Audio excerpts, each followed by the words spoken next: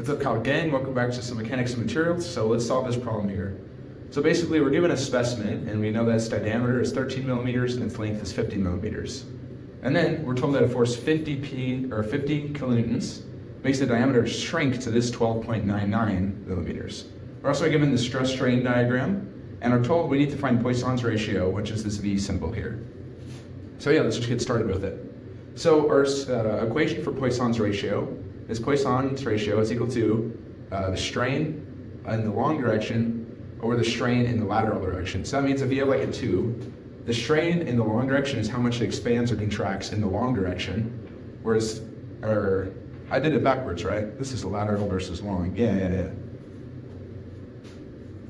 Okay, I'm just testing you guys, right? Of course you know that.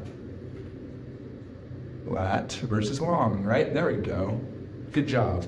Okay, so now, so this the lateral is how much the diameter shrinks or decreases, whereas the long is how much the length increases or decreases.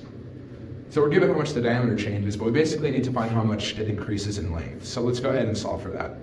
So one thing we're going to need for that, right, is E, the modulus of elasticity.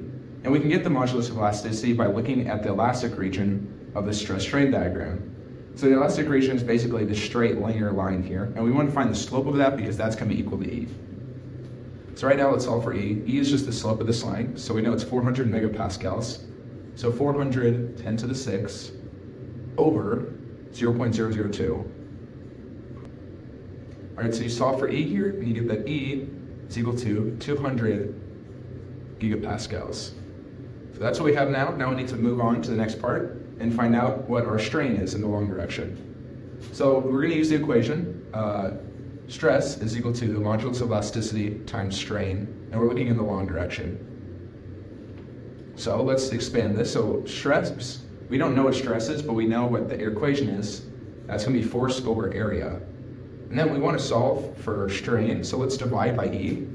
So you get P over AE is equal to strain in the long direction.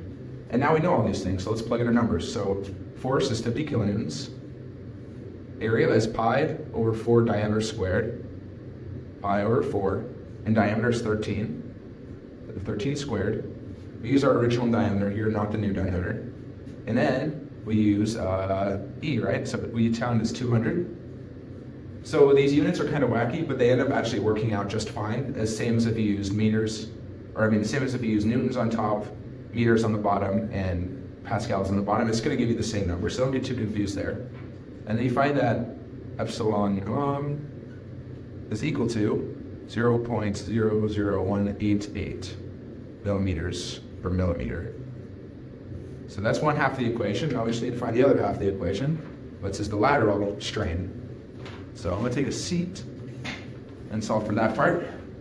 So the equation for actual strain itself, so we're solving for lat here, is the change in diameter, which is the top, right? D prime minus D, final minus initial, over the original length, diameter.